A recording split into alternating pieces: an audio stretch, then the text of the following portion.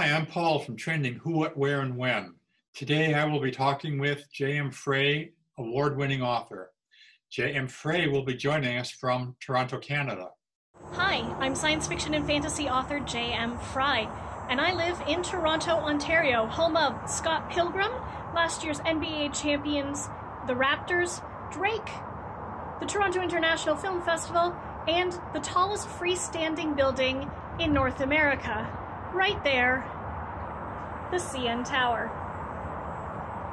Trending WWW, being a luxury travel guide, you sent us an extensive list of really nice places in Toronto that you would take family and friends to when they come to visit. When I picked them up, probably at Union Station, because that was the original nexus of the Grand Trunk Railway in Canada, but now it is the home of the GO Train and the Toronto Transit System. I would pick them up at that beautiful cathedral to travel, as Prince Philip once called it, and show them around the actual station itself, because it's just got marvelous architecture.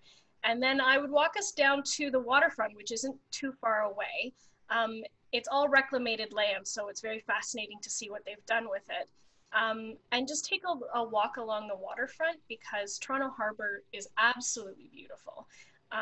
And I would actually take us all the way out to Billy Bishop Toronto City Airport. There's a free ferry. It's the shortest commuter ferry in the world. It's just under 90 seconds. The airport's on an island, so until they built the tunnel underneath the harbor for the Pan Am Games, there was literally no other way to get to the island. You had to take that 90-second ferry or swim. I mean, if you really wanted to, if you could hold your luggage above your head. But you can walk around the airport and some of the grounds there, and it's just really some of the most beautiful scenery of the city you'll ever see, because you can turn around and look back at the skyline, or you can just sit on a picnic table and watch all the planes take off. I would then have us jump on the other ferry at Jack Layton Terminal and head up to the Toronto Islands for a nice picnic, and then come back to the downtown core and maybe go see the Ripley's Aquarium, or head up to Casa Loma, which is a castle that was built by an industrialist at the beginning of last century and now is owned and operated by Toronto. If you've watched X-Men or the Umbrella Academy or Scott Pilgrim's versus the World, Casa Loma features in all of those. And then we would go up the CN Tower for dinner in Restaurant 360, which is really cool, because the CN Tower used to be the tallest freestanding structure in the world. And then a building, I believe, in Kuala Lumpur beat the record. But it's still beautiful views of the city. You can see all the way out to the harbor. On a clear day, you can see all the way to Niagara Falls. You can actually see the mist rising above the falls, and maybe even a rainbow. And a really clear day, sometimes you can kind of see New York State across the water. And it's just beautiful, beautiful food, all Canadian inspired. So a lot of maple syrup, a lot of salmon, a lot of wild blueberries. And the wine cellar is the highest wine cellar in the world. I am an absolute massive advocate for the beautiful Niagara Peninsula wine that we make. The cool climate Chardonnay produced in the bench is, I'm sorry, it's better than California, deal with it. It goes all the way from just north of Windsor, Ontario, so about 2 hours drive north of Detroit, around the lake, and then sort of, obviously stops where Toronto is, and then keeps going into an area called Prince Edward County. And the reason for this is because when the last ice age, the glaciers were scraping the topsoil off of basically the rest of Canada and pushing it south. And that's why we have the Canadian Shield, because it's all just exposed bedrock at that point. And the glacier pushed it all south, and the glaciers kind of ended where the Great Lakes are now, which is why the Great Lakes exist. And then when the glaciers receded, they left that rich, thick deposit of topsoil from all over the continent in this massive berm, basically called the Niagara Escarpment. And south of, just below the escarpment, is all that fertile topsoil. So the humid air comes in from the lakes, and it hits the escarpment, and it comes back down, and it lands on top of the grapes. So we have, it's kind of the only place in this side of Canada, because the Okanagan Valley in British Columbia is the northern version of what they have in California. But it's kind of the only area in this part of Canada where we can grow stone fruit, grapes, soft-fleshed fruits, and there's beautiful orchards, amazing tomatoes. French's ketchup is made from Niagara tomatoes, or Ontarian tomatoes. But that's why you get these amazing grapes.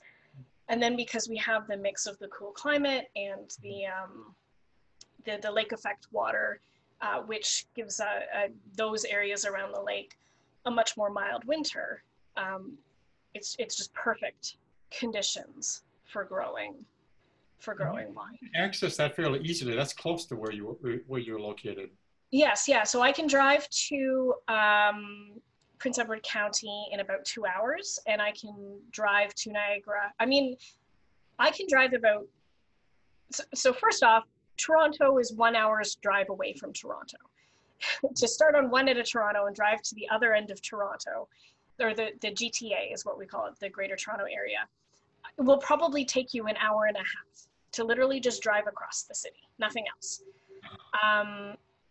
And so just outside of both of those regions is where you're going to start seeing the first of the orchards and wineries.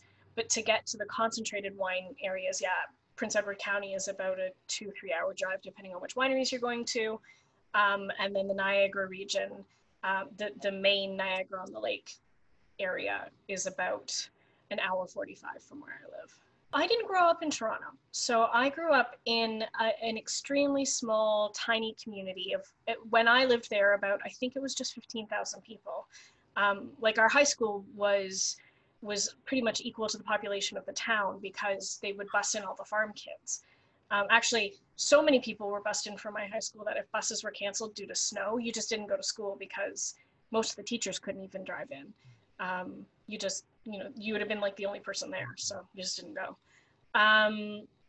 But I grew up in this very small community called Fergus, and it was founded 200 years ago or something like that by Adam Ferguson and John Webster from Scotland.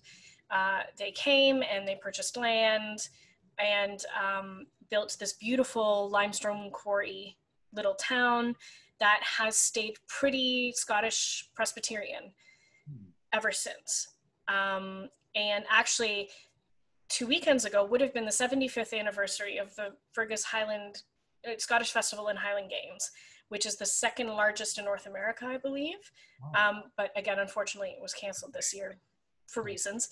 But they did this wonderful digital online ceilidh that I really enjoyed, and they got their usual performers, Almanac and the Red Hot Chili Pipers, and I'm trying to think of who else.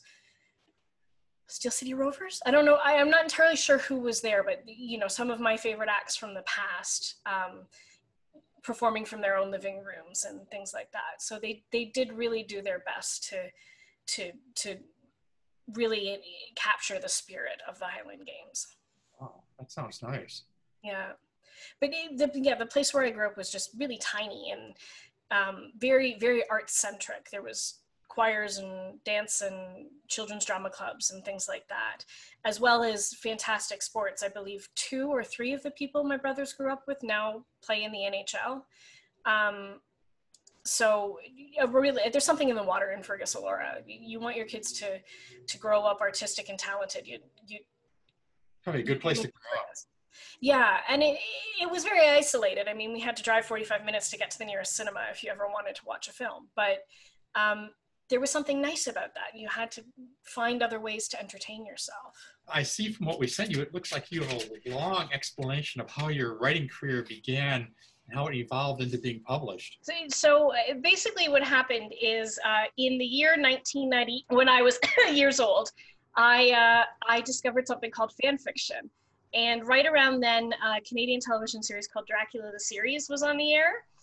Along with another series called Forever Night. And I was just absolutely enamored with these, and my school finally got dial-up internet, and I was allowed to kind of play on it, during lunch breaks and stuff, and I discovered this stuff called fan fiction, which obviously has been around for, you know, hundreds of years. People have been telling, retelling stories, but fan fiction as we know it has really took off in the 50s and 60s.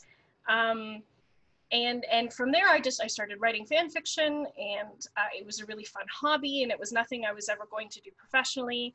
I was a child actor at the time, and then I went to theater school, I went to acting school, and I still wrote fan fiction all the way through this, but my idea was that I was going to be an actor and then a playwright when I hit 35 and they stopped hiring me as an actor. And then I moved overseas to teach for a little while. And while I was overseas, I got hit by a car, and it crushed my knee. And that put paid to kind of the acting thing, because now I can't dance anymore. I can't like stand around on set for a long time. I can't stand around on stage for a long time. So while I was wallowing in my self-pity, a friend said, well, you're a really good writer.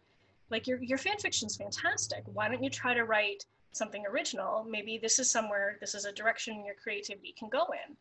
And I was like, okay, writing's hard, but okay. And my first fully original novel was what eventually became Triptych. So I guess I wasn't bad at it, because my debut novel got me an agent, was named one of Publishers Weekly's Best Books of the Year in 2011, nominated for 2 Lambda Literary Awards. So that's kind of how I got into original writing. I still love fan fiction, and I still write it for fun.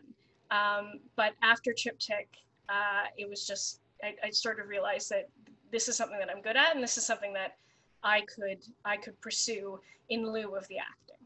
And then, of course, the funny thing is, I continued to voice act, because you can do that while sitting. And I literally just signed with my new voice acting agent like 2 weeks ago. Oh, really? Yeah. You do that for movies?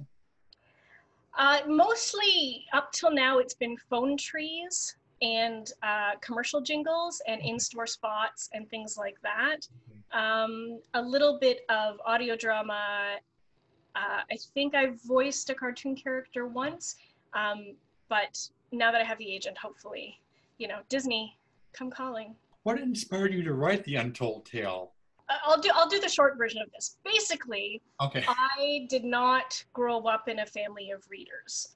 So no one at any point in my childhood really handed me a book and said, you should read this, or I read this at your age, I want to share this experience with you.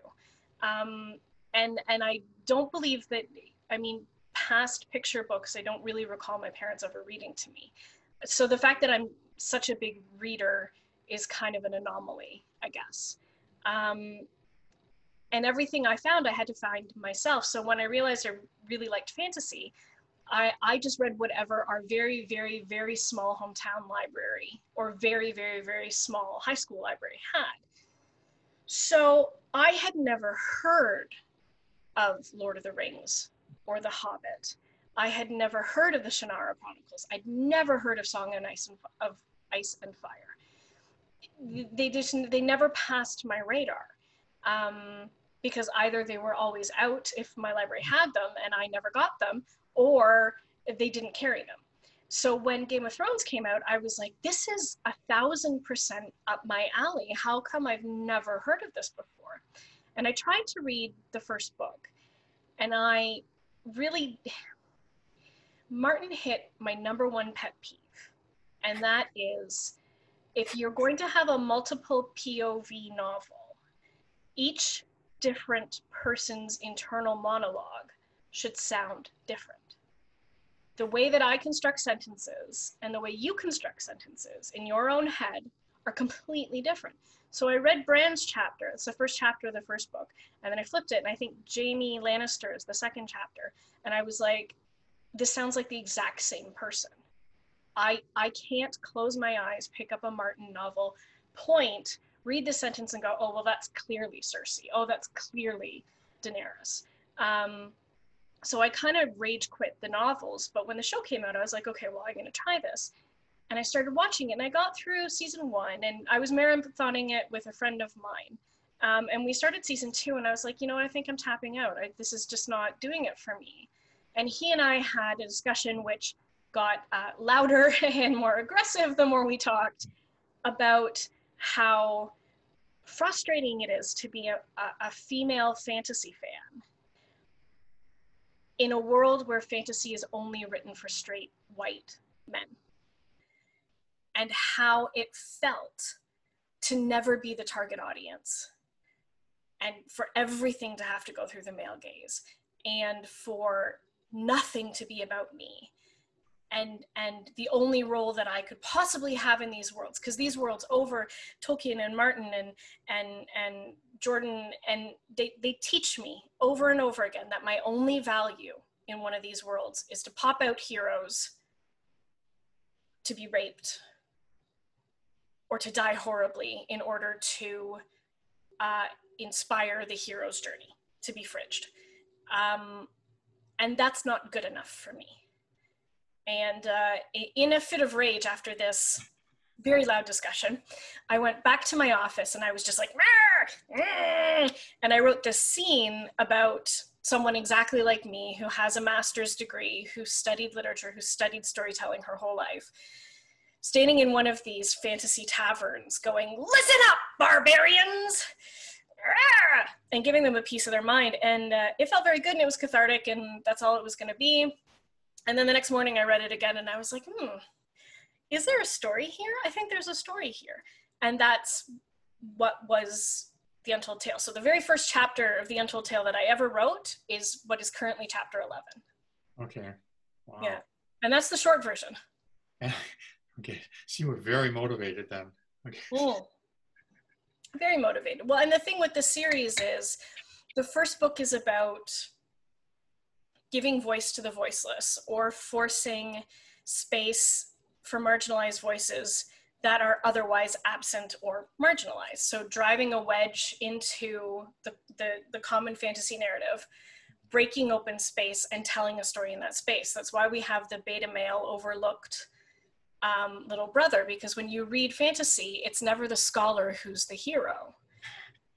So Forsyth is kind of my geek everyman. He's the fantasy reader. I wanted to give the male fantasy reader a space in the story. And then I put in Pip, who's Asian and a woman and a scholar. So I wanted to force space for her. And then there's space for queer voices and everything. So that's what the first book is about. And I ended up doing an entire trilogy in 4 books. And each book kind of takes one of those tropes of fantasy and flips it on its head. So the second book is about legacy series, where it's the child's story instead of the parents. You pick up the book and it's about their children.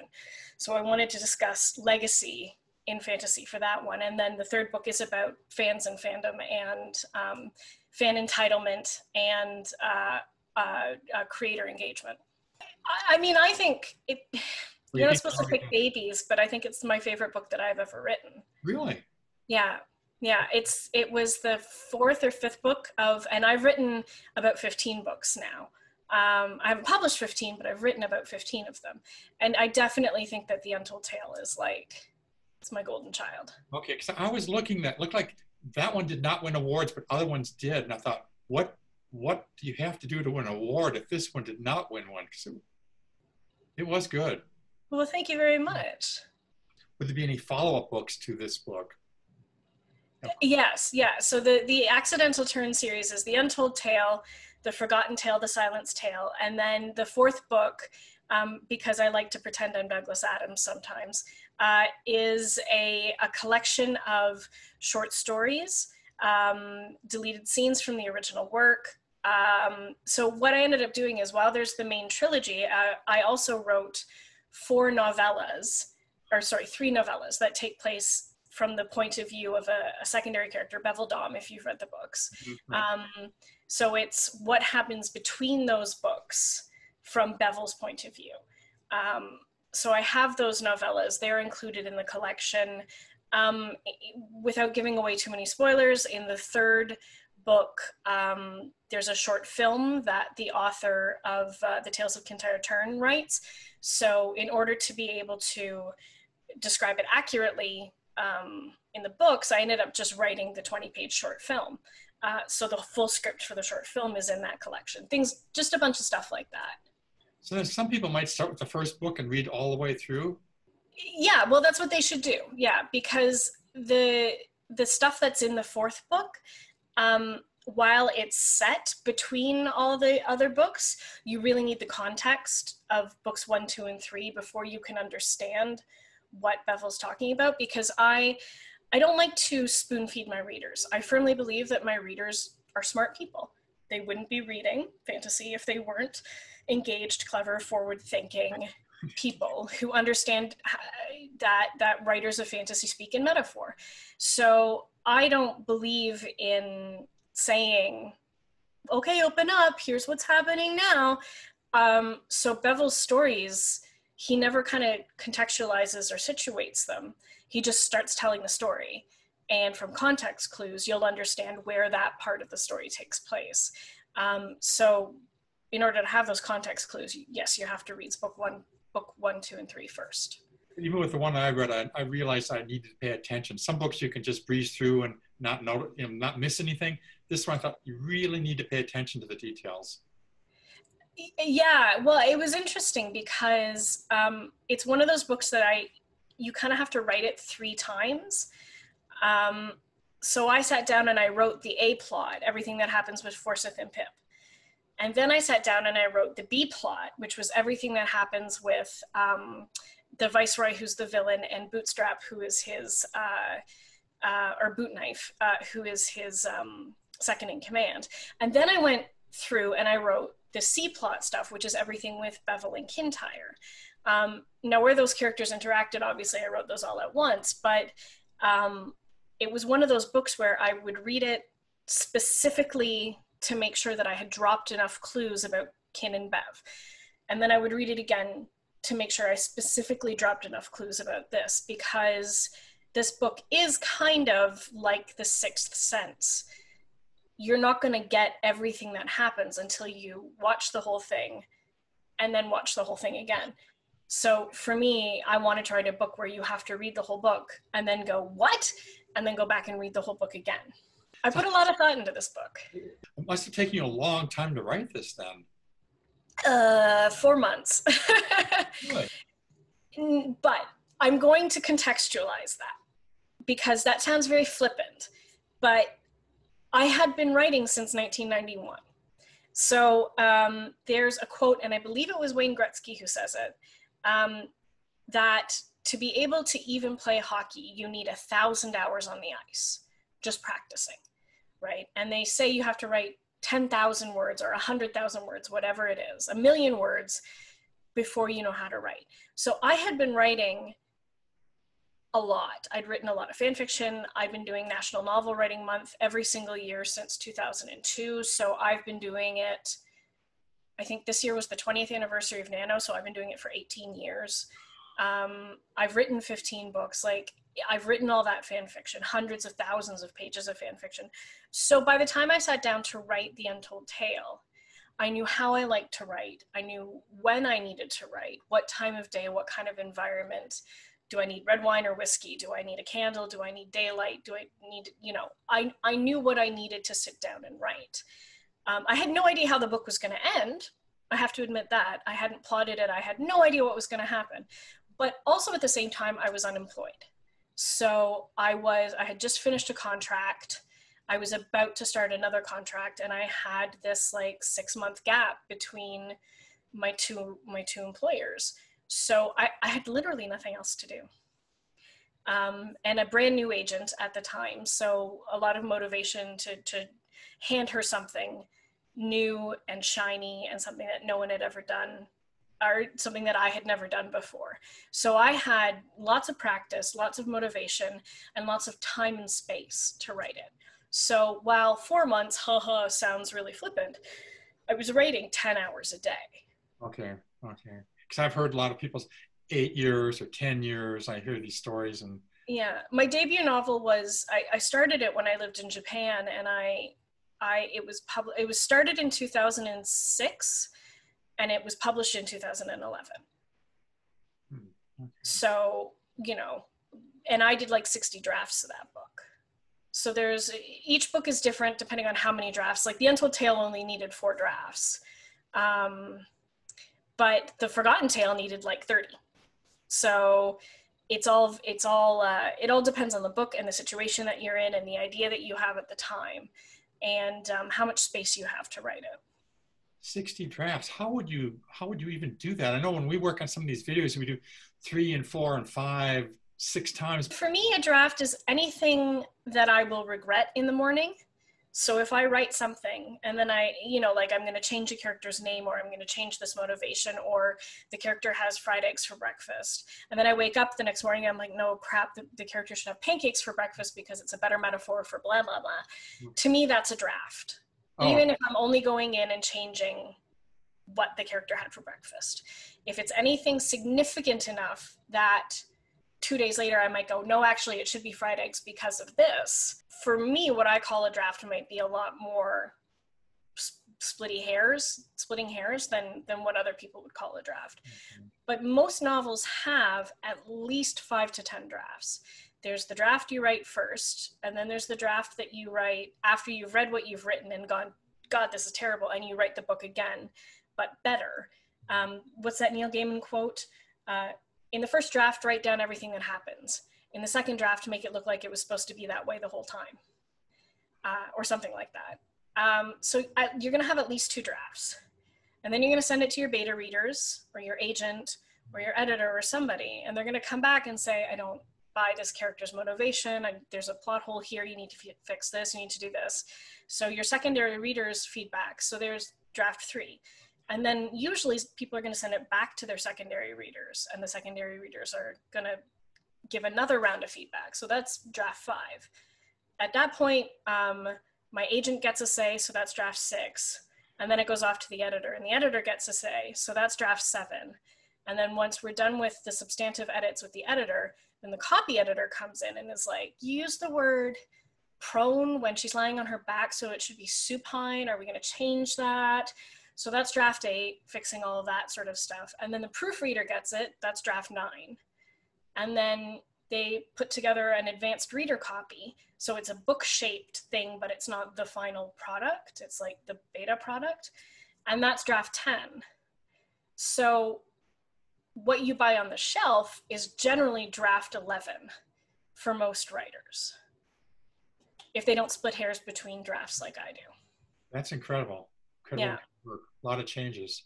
But I wouldn't say it's a change so much as it's just making the book the best version of itself. Yeah. Like you pull a diamond from a piece of rock, there's a lot that has to happen to turn it into a really nice pendant for your necklace. And that's what all this drafting is. It's not other people's ideas and people's fingers in your pie. It's people saying, I see what you're trying to do. I can see the diamond, but right now you need to brush off the dirt. Okay, now you've brushed off the dirt. Now you need to shape it. Okay, now you've shaped it. Now you need to polish it. And each one of these stages is another pair of eyes saying, I see what you're trying to do. Let me help you get to the purest version of what you're trying to produce. Okay. So that explains why it was so good when the book was finished, because so many people did little tiny modifications to make it better. Yes, yeah. And it was interesting because when my agent read it for the first time, she said, I have 4 pieces of feedback. 3 are spelling, and 1 is she didn't know what a kite was, K-I-T-E, which is a kind of prey bird, like a raptor. So they're like falcons or hawks. And she was like, I don't know what a kite is. I'm imagining a child's kite with a string, like Ben Franklin. And I was like, oh, okay, cool. So I just changed the word kite to falcon. Okay. That was it. Those were all the edits from my agent. Oh, that's good. Yeah. Did I read that your agent that helped you come up with some of the names for people in that book? It was actually my friend Stephanie. Okay. Yeah, Steph's really good at that. And I'll message her, I'll call her and say, okay, I need a character who is like this, he's like this, he's like this. And she's like, okay, this. And I was, okay, all right, I'll use that one, I'll use that one. But the other thing I do is I just pay attention to proper nouns and names around me. So do you know the TV show / children's picture books, The Magic School Bus?